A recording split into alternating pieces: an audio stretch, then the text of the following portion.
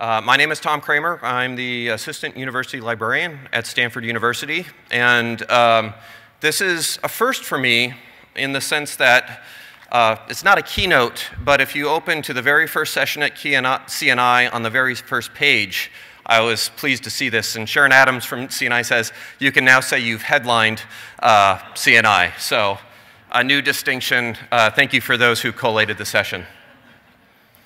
I'm here to talk about an emerging field. I think many of us have noticed that this research intelligence or research information management thing is beginning to be a theme. It's beginning to maybe something that we're seeing on our local campuses as both a need and an opportunity. And at the same time, it's something that is bigger than libraries, but one of the challenges that we've faced at Stanford, and I think is common, is that it's bigger than libraries, but libraries seem to care or are more sensitized to the needs and to the opportunities. So much of what I'm going to talk about is very early stage in its conceptual work. If you came here looking for the answer, I do not have it, and I'm hoping that though we are sitting in a warehouse or a bit of a hangar, by the end of this session, we'll have time for some discussion and for some give and take, because I think there's a lot of people here who know at least part of the elephant. And one of the things I have found is that so far I can't find the community or the discussions where this topic is really being tackled. So Stanford is, we recently received a new president, or we didn't elect the president.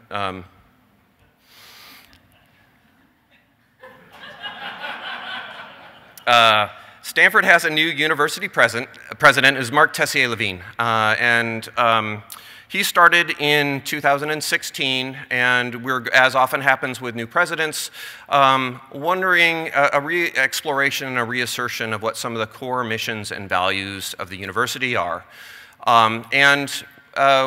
For the president, one of the things he did, as would be common, is he looked back at the founding documents and the founding grant of the university.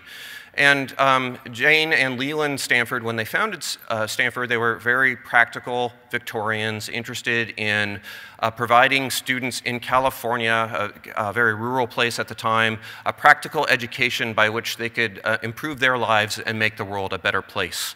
And there is a key phrase in some of Jane Stanford's writings about a purposeful university. It's a university that actually has an effect on the wider world. And these are, this is a theme that Tessier-Levine has been extrapolating on during his first year and a half or 2 years in office. And just a quote here at the bottom, this is, a purposeful university promotes and celebrates excellence as a means to magnify its benefit to society. And this is something that we're increasingly seeing at Stanford, a major research university as well as one that does significant teaching. Now, there's a funny thing. I've been at Stanford for 18 years now, 19 years now, and I've been in the libraries for 12. And if you ask a simple question, what is Stanford's research output, there is no answer. It's unknowable. And this is a startling and shocking fact if you think about it, especially from a couple of different lenses. So, one's just Stanford statistics from our fact book from 2017. It's about $6 billion revenue per year, and $1.6 billion of that is attached directly to research, so sponsored research in this case. And on top of that, we have something approaching about $100 million from licensed technologies per year from our Office of Technology Licensing. And about 6,000 sponsored projects, so these are things for which we get extramural funding coming in per year. And like all of our institutions, I think we have great identity management and HR systems. We have pretty good financial management and grant administration systems because we have to. And we know very intimately who is at the university in a formal capacity. We know how the university operates, what money is coming in, how we spend that out, because we're heavily regulated and we spend a lot of time on that. If you try to consider or do a report on what the university produces, not seats in the classroom or the number of degrees minted, it becomes, and it immediately becomes a discussion or an assessment about intangibles. We have no global idea about how many research articles are produced. We don't know how many books are written. We don't know how many data sets are minted, how many data sets are published. We do know about patents because there's a whole process and an IP regime that's in place there. But in general, as a research university, we don't have our arms around our biggest product. And I was trying to think about, well, this seems a little bit crazy, and to me it seems like having a baseball team, and this is from University Archives, which is part of the libraries, where you know all of the individual statistics, you know the lineup, you know the schedule, but you actually have no track of the team scores by the end of the season. Or maybe as we're a knowledge organization, it's akin to having a newspaper that has got a staff, articles, and daily readers, but doesn't track circulation and doesn't keep any of its back issues. It's just kind of, they go out, and if people save them locally, that's great, and if they don't, well, then it wasn't the university's concern. Not a great way to run any enterprise, I think, arguably, especially not a knowledge enterprise. And what we're seeing at Stanford and beyond is that knowing the what is increasingly important, where we can't just rely on the global scholarly commons and scholarly communications network for diffusion. To run the university enterprise in an effective, efficient, targeted, in a purposeful way, it seems like we should know what we're producing, who we're producing it with, and what the impacts are. So these are important for things like general awareness, increasing number of reports for compliance, demonstrating impact within the institution or external to the institution, doing trend analysis, things like rapid response. One of the issues when the travel ban was first implemented, affecting travel to and from the United States from 7 countries, we knew immediately what students originated from those 7 countries because they were in the student administration system. We had no idea what faculty or what academic staff or what projects the university had engaged in, where faculty might be visiting those countries to do research, or they may have been doing research remotely on those countries. Yet in terms of a holistic response and an appreciation for the need, this was largely unknown territory, and it's kind of managed through words of mouth. There are also things like compliance with mandates and policies, and a growing notion of research networking and kind of evidence-based or data-driven collaborations. Who should we be collaborating with? Why? Whether that's 2 departments or centers within the university, 2 individual research labs, or if that's between Stanford and an additional university or center. So some of the real-life questions that we'd been hearing in the libraries, and one of the challenges that we had, these questions, when they come up, people don't necessarily think to come to the library, but things that had made its way to our front door over the last 3 or 4 years is, what research has Stanford produced? What have you done in the last 10 years? What have you done since the year 2000? What is the activity of Stanford researchers after they have left the university? So for CTSA, these Clinical and Translational Science Awards, one of the ways that Stanford and other CTSA award recipients are gauged is what is the activity of students who go through that and then matriculate on to other medical schools or other hospitals. And that requires tracking their output not only while they're there, but afterwards. Right now, that's a manual process. What research has emerged from cross-disciplinary centers at Stanford? The former president, John Hennessy, invested quite heavily and really shifted the focus of Stanford in probably the late 90s to interdisciplinary research. This is not unique to Stanford, but we had interdisciplinary centers popping up all over the university, biomedical, law, social science, international politics, with bringing together this fusion of experts from many different disciplines. Did that work? If you actually think about the research that was produced or the impact of those centers, what came out of those centers versus individual scholars from those different domains working individually? How many times has Stanford research been viewed or cited, and who is doing like work. I've mentioned the travel ban. There are lots of cases where people from different disciplines might be visiting a region of the globe and gathering things like climatological data. They could share that data. That's universal, doesn't matter exactly what you're focused on. If you've got rainfall and temperature data, it can be used broadly. And then what's our international footprint? Those are kind of grandiose questions. We also heard kind of more tactical or operational ones is, why do I, as a faculty member, why do I have to enter my publications data into 3 separate systems, all manually? So from our faculty profile system, a BioSketch for grant reporting and for annual activity reporting. 3 separate exercises right now, and most of them actually keep a 4th, which is their own personal copy in reference management. Can researchers get automated notifications of funding opportunities based on prior art and prior collaborations? Within the library, what are current and emerging trends and areas of focus? Where should we be investing our collection development dollars? What journals are most important in terms of where we publish and where our researchers are cited? What kinds of research proposals have now mandatory data management plan? What does that data management plan say? And can we proactively do outreach and support to those researchers who might benefit from it? What research projects might have data that would be deposited into the library's managed Stanford Digital Repository?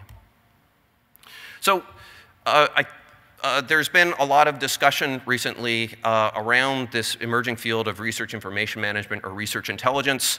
When I originally started investigating this field, there didn't seem like there was a preponderance of usage one way or another. It does seem like in the last year or so, research information management has emerged. I frankly don't like that, because it sounds like something that librarians made up and is important to librarians. So we have been using the term at Stanford research intelligence, which sounds to me something more akin to what a budget group or a provost might fund. So I'm using the 2 terms interchangeably. And actually, I think it's an important thing to consider is as we think about how, I'm speaking with a librarian hat on, how we connect across campus, what's going to sell, what's going to resonate more. Rebecca Bryant and some colleagues have a wonderful report kind of doing a survey about what are the different flavors of research information management. And it's important to recognize that there are very specialized functions that all kind of draw from the same types of data. And that this is this union or this intersection of data about people and departments, data about projects or activities, and then data about outputs. And in this case, the output that I'm most concerned with, or we're most concerned with at the moment, are research outputs, articles, data, monographs, but it also could be teaching assignments or other types of service or engagement. So if you're looking at RIMS or CRISs, which is particularly popular in Europe, largely because of some of the regulatory requirements they have to report on research output and impacts. Researcher networking systems, who's working with whom, research profiling systems or faculty activity reporting, what have your faculty or departments done academically in the last year. Research analytics and research evaluation. These are all drawing from this same set, kind of this same data set, or have facets of the data set. It's, I think, important to stress that it's not a research information management system or a research intelligence system is not a profile system in and of itself, though profile systems can definitely benefit from this data.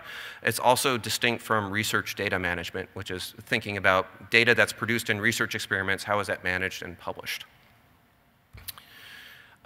One of the key notions that has actually emerged somewhat coincidentally but quite beneficially at Stanford is this notion of a research information ecosystem, and some partisans in Stanford's Dean of Research's office have begun advancing this notion of Stanford's research core. And this is considering holistically the set of data that's in SARA, which is a Stanford Electronic Research Administration system, the Stanford Digital Repository, where we save outputs of research, and our profile system, which used to be called CAP, where we have things like researcher bios and is supposed to facilitate finding experts and networking.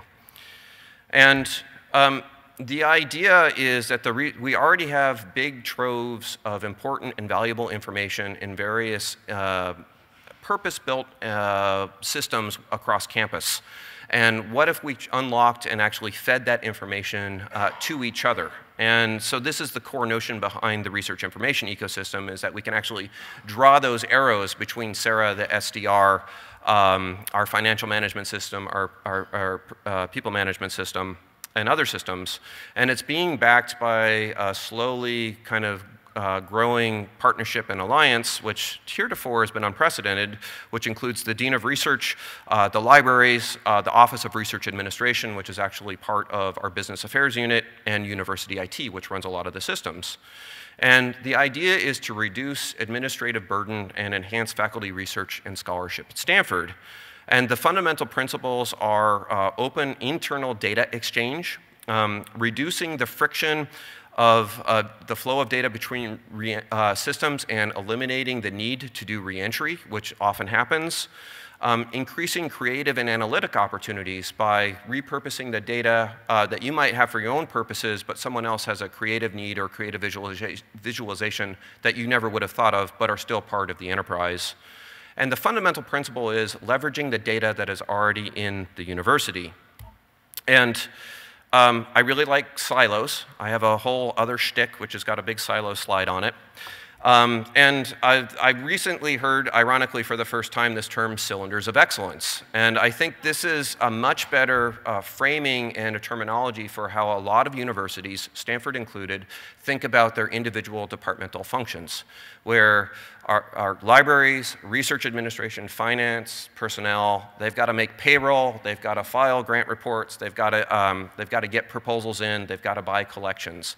These are things that we've been doing for decades with very high-tuned systems, processes, and procedures. And when someone from the department next door comes over to you and says, hey, we would like to help, or hey, can you give us access, that immediately raises kind of warning flags about, well, we've already got a lot of work, why do we want to take your work on as well? And so the fundamental shift that I think we're beginning to see at Stanford is a notion going away from these cylinders of excellence more to this network diagram, where we all have a piece of the puzzle and we all have some of the information within the institutional context. What happens if we tried to splice that together? So here are a couple of examples, and again, these are, some of these we actually have hardwired integrations, but some of them are more speculative or more anticipatory of what might happen with a research information ecosystem.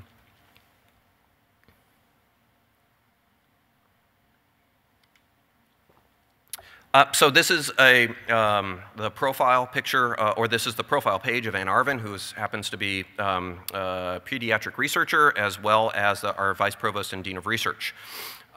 So right now, all of the publications data that is fed into Ann Arvin's profile page, as well as any other profile from our system, is fed from the libraries as part of a harvesting and publication engine, which we have built and exposed via an API.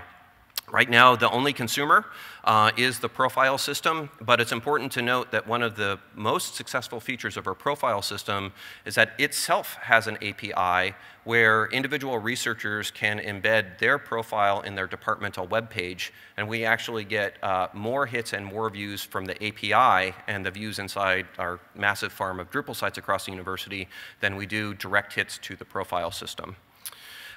One of the things that we don't have in place now are direct links. We would like richer profiles, so not just citations, but links to full text or data that's produced. An anticipatory link would be to actually provide direct links to the digital repository. A second example is between the Stanford Research Administration System and our digital repository. Through the grants administration process, we know when grants are due, when closeout activities are, what milestones may have been promised, and also which grants actually have data management plans. So as part of the research administration dashboard, it's not too hard to envision that in terms of action items or ticklers on this faculty dashboard or this researcher dashboard, they actually get a tickler towards the end of the grant.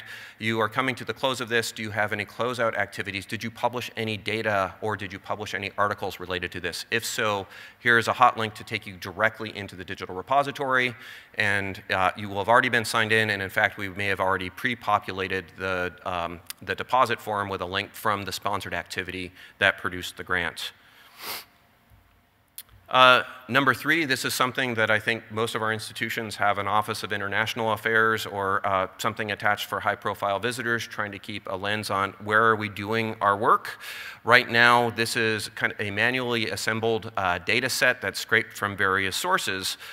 If we could, from the sponsored research, do extraction of place information and be able to feed that into, this is the Go Global research portal that just shows where Stanford research activities were happening, we would create an automated and somewhat systematic feed, still not comprehensive, but a marked improvement over the way that this data is currently being entered and managed.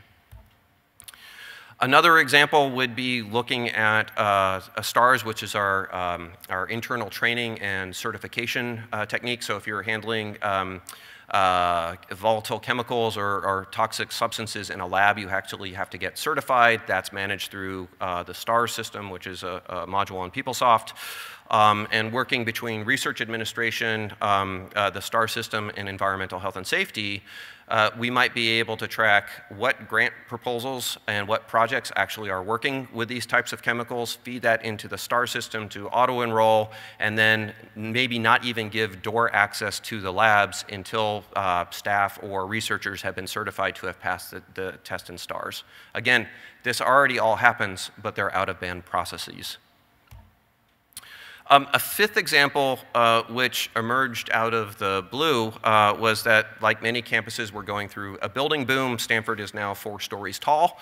It's no longer the bucolic farm that it was even 20 or 30 years ago. And one of the new institutes one of the new buildings that is coming up right now is the Stanford Neuroscience Institute and an interinstitutional or interdisciplinary center for chemistry, engineering, medicine, and human health, which is ChemH.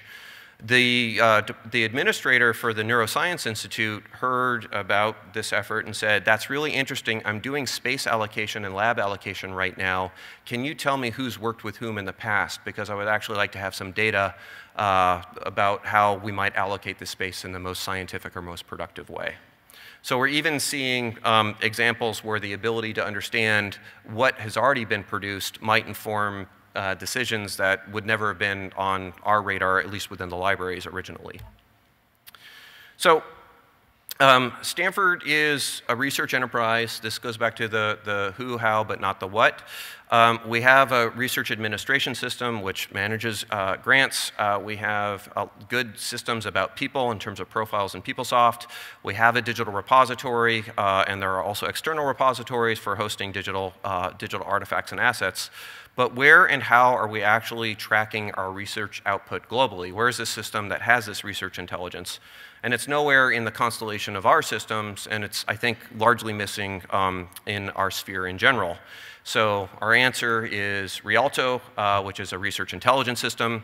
RIALTO does not stand for anything. It's a totally made-up word. It had an R and an I in it, and we were desperate to come up with a name before we had to take it to a committee. So that is the nature of RIALTO. I think it also, I hope, can't be copyrighted. It's the upper bank in Venice. It's the neighborhood that is the upper bank in Venice. So it's the high bank. So we have RIALTO thought of or conceived really as not a standalone system, but as actually 5 complementary components. So first off, it's a database. It's actually capturing and relating information about people, about projects, and about outputs. Second, we know that there are needs for dashboards, and canned queries, as well as ad hoc queries about who's working with whom. We have begun to develop stories and vignettes about what some of those use cases might be, and haven't yet implemented these, but are looking forward to doing that. Third, we're looking at RIALTO not as its own cylinder of excellence or its own stovepipe, but rather as one of the nodes in that network of campus information on research. So we already know through the harvesting publication data and feeding it to profiles, there's interest across campus in the data that the library is collecting, managing, and farming out. So we're going to continue to do that through both integration and a codified set of APIs. I just got an email this morning from the CIO at the medical school who is interested in producing some dashboards about faculty collaborations and faculty output. So we're going to work with him to see what data we can feed them or what API we can expose so they can write their own visualizations. And then finally, because Dean is in the audience and because I also believe in it, it is a face of linked data. A big part of our internal ecosystem is built on understanding and managing identifiers, but there are also people outside the university who are interested in Stanford entities, whether that's people or whether that's projects or whether that's departments. And we intend to publish all of this through linked data on the open web. Well, we intend to publish the public aspects through linked data on the open web. We will also have plenty of internal information that we will keep behind our firewall. In a more graphical illustration, what we're really looking for is to relate, report, and reuse data about research outputs on campus. And that is both by capturing data that is on campus, but also capturing data from these external sources and external feeds. So the digital repository, Sarah, the profile system I've already mentioned, but one of the key things that we need to develop and we need to replace our internal code, which is unsatisfactory and insufficient, would be how we actually consume data from funding agencies, external repositories, publishers, external identifier services like ISNI or ORCID, and the general web of data. And as we, very early on to support the profile system, ended up building our own publication and harvesting system, and about 2/3 of the way through that implementation, we became aware of symplectic elements, which does, by all accounts, we're not using it yet, an excellent job of harvesting data from multiple sources, many of them open, many of them commercial, and then doing things like deduplication, disambiguation, and then allowing you to enrich it locally. And as we've looked increasingly into this space, what we have found, not surprisingly, and perhaps a little bit alarmingly, is that some of our entrepreneurial friends in the commercial sector have also understood, maybe longer than many of us, certainly longer than I have, that there's an emerging market here and there's a real power to thinking about this as complementary verticals of information. Silos is another word. Silos is another word. So if you look at from Thomson Reuters now Clarivate or from Elsevier, you have great article discovery and article delivery platforms in terms of reference management. If you look over at Digital Science, which is also developing a really wonderful set of advanced features, you get things for managing your references and your sources. You can graft onto that things like social networking sites, who's doing like work, and can we link together. It's interesting to see how there's multiple profile systems coming up in both in commercial stacks. And really what we're looking at is the ability to, right now to feed this is automated publication and citation harvesting to feed our research intelligence systems. But once you've fed that information, again, there's a growing suite of applications that are really useful for doing evaluation and analysis. What's your research output? Which departments or which individual faculty members are the most productive? If you're doing compliance management, looking at CRIS systems, again, there are lots of examples that are emerging. If you're looking at funding opportunities, can you harvest those and do notifications? And then finally, because the places need or the data and articles could have a place to go, looking at this growing set of repositories, which are free to put in. One of the things that right now, these are Mergly lines, and this was an arbitrary, the rows that I put in made sense to me as we were doing the analysis and based on how the different commercial sectors were positioning their products. And it's ideally, there's a lot of value in these commercial systems and a lot of innovation and a lot of polish. What would be great is if we actually had lines that went across with defined APIs and a defined flow of data. So once data came in or services came in, it wasn't trapped there. And if you decided you wanted to run different operations on that same data or expose different services, that would be possible because the marketplace and the APIs would be well enough defined that people kind of understood it, and there would be enough competition to enable that. On a lark, I kind of interposed an OpenStack where if we were to look at kind of open source or open data solutions that are out there right now, what are their analogs and where they fall on this? It's a somewhat sparse list. And I think that's both a need and an opportunity for many of us who are assembled here. And that's not to say that a completely open stack will replace, compete, or be mutually exclusive to what some of these commercial providers are offering. But it's important to have that, I think, at least as an alternative so we understand the processes ourselves and our capacity. Many of you will have seen this. Actually, Herbert von Desampel showed this in the keynote in December. So this is from two University of Toronto specific campus that I'm forgetting. Researchers Posada and Chen, which is Elsevier seeking rent. And they've done a different plotting and a really good one about the end-to-end scholarly workflow and Elsevier's growing acquisition and ability to really elegantly integrate a lot of these services and a lot of the data to provide richer services both upstream and downstream. So a different illustration in terms of the same point. Rolling back to Stanford, we went through this kind of extended process of doing negotiation, putting out feelers to other departments and units on campus saying, hey, there's this thing called research intelligence or research information management. We're kind of interested in this. We have already a core data set. Could we help you? What do you need in this space? And we sort of announced that we had this system, RIALTO, which was a system in concept but not yet implementation. And a very interesting thing happened. So within about 2 weeks of announcing it, we had 5 or 10 people contact us from out of the blue that said, we heard you had this great data set and that you can run reports that answer these questions. I've always wanted to know this. Can you do that for me? And so So the answer has been maybe, or maybe in time. In a couple of cases, we've been able to help out because we actually have the publications data. But what we've been able to do through this process is begin to systematically cultivate and document what some of the research or what some of the use cases are. And we've documented these in agile story form. So it's small, but as a university researcher or a university administrator, I need to understand the impact of cross-disciplinary institutions so I can assess their ROI. As a university administrator, I want to measure the impact of research on student publications so I can understand which faculty members and granting agencies produce the most student publications. And the list continues to go down. While we could have sat in the library without going out to talk to people, and we may have speculated and got some of these right, it's a really interesting validation and proof that there actually is demand in kind of understanding the holistic data set about research impact and research outputs at Stanford.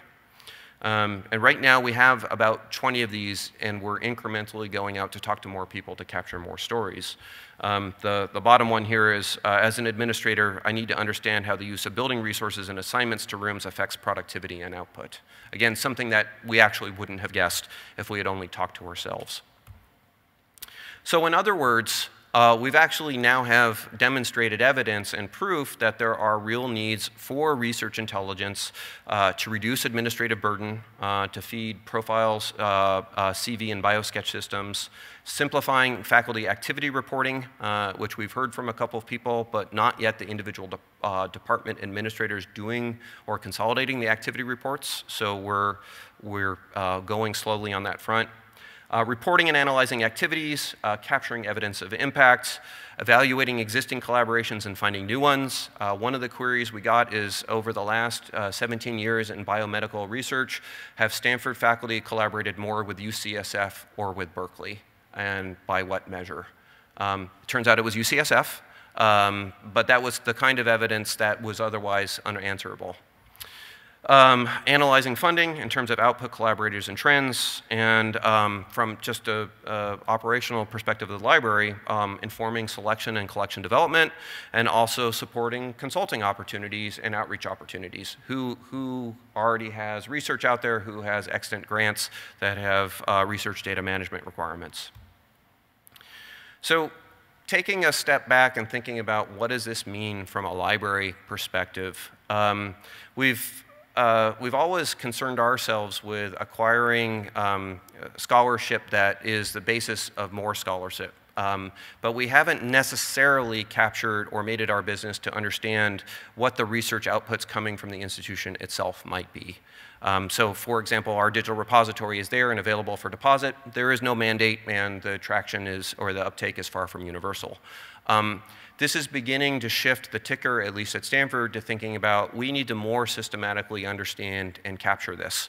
Not simply for the sake of filling up the repository, but for actually understanding what the university is producing as the knowledge organization that cares about long-term horizon of the research outputs and future scholarship. It also means that traditionally we've been focused as a library very much on the upstream process. How do we inform researchers by giving them information to feed their own activities? Now I think indicates we need to shift our attention to what's coming downstream. After they leave the library, they do their research, they do their publication, which maybe we'll subscribe to or get deposited, actually tracking that kind of activity in a systematic way. It also means that we need to do more than just look at information. We now need to look at analytics and intelligence. So not just bibliometrics, but actually understanding through evidence-driven and data-driven processes about what the impact is, and a very heavy dose, a step beyond traditional bibliometrics, which is, again, not necessarily a focus that we've had at Stanford. And then a fourth part is I think this changes the nature and role of the libraries at the university, where we're widely recognized as kind of an academic commons and a place where you can go to get things like information resources. It's not necessarily thought of in the same strategic way that some other departments might be. And if we're in a position about interpreting this type of data and offering a lens or a view on Stanford's output and in a position to help with forecasting and strategic decisions, that's a different place than the libraries often is or has traditionally been as being part of what's considered a research core. So we had an interesting case study, and again, I think this just shows some of the power from moving from these cylinders of excellence to the understanding that some of this data might already exist. We had a colleague at the university who, this was a quote, "I was at a meeting for the Academy of Sciences recently about barriers to international research. Many faculty members were wistfully bemoaning the fact that it would be amazing if we could map or at least count international co-authors for Stanford authors to see how important international research is at the institution. Would it be possible to design a RIALTO query that could surface co-authors from non-US institutions?"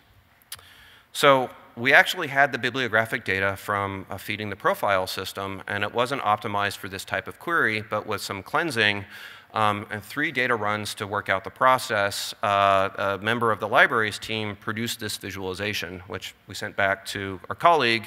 And he said, "Holy," and he actually swore, which is why I'm not sharing it. "But Peter, I've been waiting for 6 years for what you did in less than a week. This is the richest data set about our global research footprint that we have ever produced, bar none." And it's that kind of insight and that kind of utility that is really driving a lot of our interest within the libraries to see what other knowledge and what other insights we can surface. So, in terms of RIALTO, our pseudo-implemented system, where we have some of the data, we have some plans. We've actually been undergoing data development, schema development, and architectural planning for about the last 6 months. Starting a week ago, 2 developers begun to work on it, and beginning in May, we're starting up a larger team for what we anticipate to be a couple-month-long sprint, where we'll produce what we hope will be a core data set with regular feeds from our PeopleSoft, our research administration system, and our profile system. The initial set of reports that we're tailoring to are all stories that's come from our Office of International Affairs because they have some of the greatest need and been very early backers. And also, if you put stuff on a map, it's a great visualization. So it can be impressive. And that's where we are right now. Once we do that, we're hoping to pause, rest, and assess, and see what comes next. And I was hoping at this point, just through a series of different CNI conversations and monitoring things, this would be a good forum for group discussion, because I think Stanford is not alone in not having a complete system or even a complete picture of what a complete system might look like, and there's some collective wisdom here. So I would be interested in knowing what have we missed so far, what have we not touched on, where are there great troves of data or great troves of systems that we might be able to slot into place. If you already have research intelligence or research information management systems at your institution, where are you getting your data? How are you getting your data? Who is using this data? What are your use cases? What are your success stories or your unmet requirements? And at kind of a meta level, where is the discussion on this happening? As we're continuing to try to figure out what our systems and what our progress and what our approach should be, or even what the key data is or what the success stories are, as we're trying to navigate our intra-institutional dynamics about getting people to collaborate on a front that they may not have collaborated before, what works? So maybe we can move into that. Because the dynamic in the room, I've got 2 more slides and we can circle back to that if people are interested. Stepping back and reflecting, I think there are, kind of from an institutional standpoint, there are 6 critical needs in this very immature field. I certainly feel these from a Stanford institutional perspective, and I wonder if these resonate. So first of all, we need to actually understand what the sources, what the needs, and what the value of this emerging field of research intelligence actually is. How do those different facets of faculty activity reporting and feeding profile systems and bibliometrics, how do they all feed together? And we need to understand that this is a holistic set of data with a view on the data that could serve many different institutional needs. We also need to understand what's already in the university, and we need to understand what we're not capturing within the university through legacy or weight or tradition because we've relied on external sources or just hasn't been captured or managed so far. So we need to understand both our map and data flows from an internal perspective as well as from an external one. It's clear to me, and I think it's probably clear to anyone who's tried to implement a profile system at scale, you cannot rely on manual data entry, though, alone. And if we don't come up with automated ways to capture, enhance, and then ultimately share this information, we're fighting a losing battle. And partly, as we know from, well, as we can interpolate from that earlier picture with the verticals, there's a lot of automated data being captured by Elsevier and by Clarivate and maybe increasingly by digital science and others that enter the field. So understanding how we actually can capture this data automatically is essential. We need to understand how to form new partnerships that are largely unprecedented in many of our research institutions with their highly customized and proprietary ownership of individual institutional processes and workflows. If we are going to keep data, services, analytics, and knowledge from being locked up in these commercial silos, we need to understand how we can both technically and contractually ensure that data and services are available to flow across different providers, whether they're open or whether they're commercial. And then finally, I think we need to figure out how we as a community are going to have this conversation and where we're going to go next. One of the things that's really given me inspiration, has informed a lot of our designs and our thinking at Stanford on this, is Vivo. And I said this yesterday, and I'll repeat it today. I think Vivo has traditionally been thought of as a profile system. But if you talk to Dean Kraft, or if you talk to Mike Conlon, or if you talk to another longtime Vivo convert, they'll talk to you with a gleam in their eyes about the scholarly graph. This is what our scholars are producing, how they relate to each other, what the departments are, what the projects are, and it's this great RDF vision about how all of this stuff is actually all interrelated. And yes, Vivo currently is a system which is, I would say, arguably largely tailored around the profile system, but the data modeling, the community, and the backend are worth and capable of so much more than that. And there's actually a lot of activity in that sphere.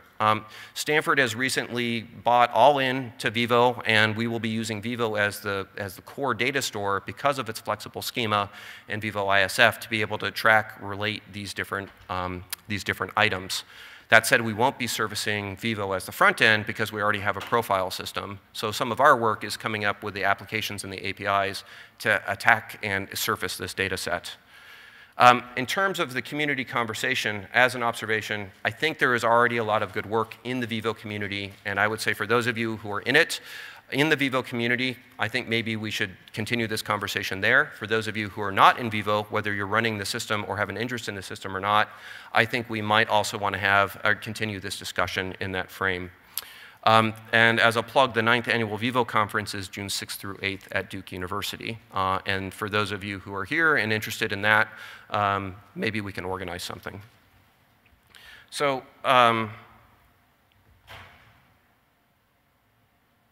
what time is it?